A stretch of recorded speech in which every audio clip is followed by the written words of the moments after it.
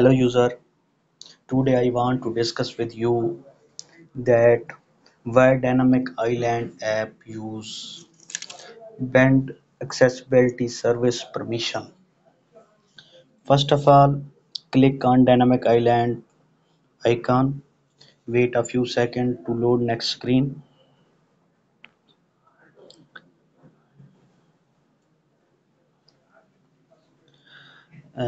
You have reached at home screen in the Dynamic Island app. First of all, you have to enable this dynamic island. Click on this red button.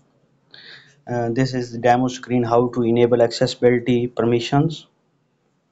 You have to agree with this and give allow permission.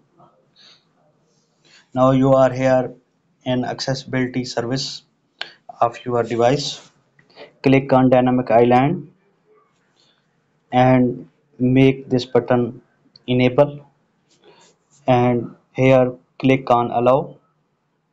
After that you can see that here at the top you can see a dynamic island top notch has been displayed. Press back button and go to the back app home screen. Now you can quit and you can see that here your device is showing a notification. uh, the main purpose of this that why our app dynamic island use this band accessibility service permission.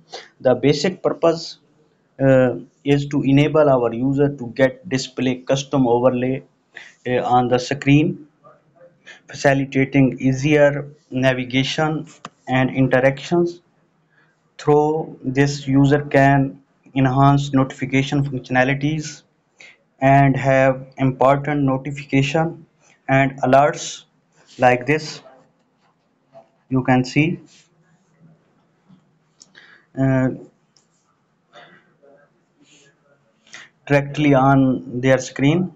At the end, we want to clear that our app did not collect or share any user sensitive data with any third party. Thanks for using our app.